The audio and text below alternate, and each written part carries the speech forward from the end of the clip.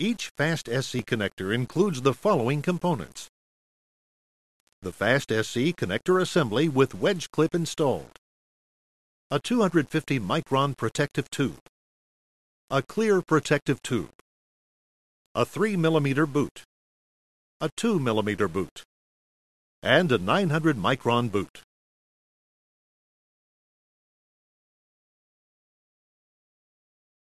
Warning: always wear eye protection when handling optical fibers. Dispose of any cut or cleaved ends properly. 250 micron fiber termination. Slide the clear protective tube, 250 micron protective tube, the 900 micron boot, in order onto the fiber to be terminated.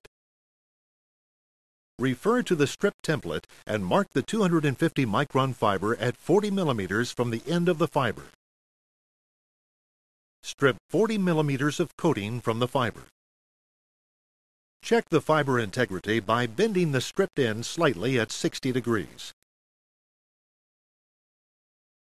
Clean the bare fiber using a lint-free wipe moistened with fiber preparation fluid or 95% purity or better isopropyl alcohol.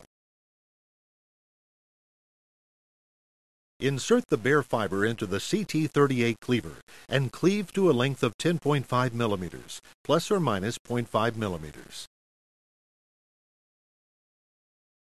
The wedge clip is engaged at shipment. If the wedge becomes dislodged, squeeze the top and bottom of the wedge clip, ensuring the wedge is inserted into the connector body. A click will be heard. Slide the 250 micron protective tubing to the end of the fiber coating. Option A. Termination without the use of a visual fault identifier. Insert the fiber slowly into the rear of the connector until a connection is made. Make a bend in the fiber to maintain the connection. Squeeze both sides of the wedge clip to release the wedge. Discard the wedge clip.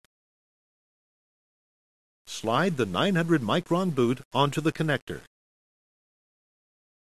Slide the clear protective tube toward the connector and attach it to the 250 micron protective tube.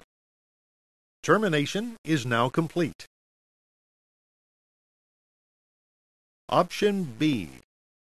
Termination using a visual fault identifier. Remove the dust cap from the fast connector and insert the connector into the VFI. Turn on the VFI. There will be a red glow in position 1 of the wedge clip.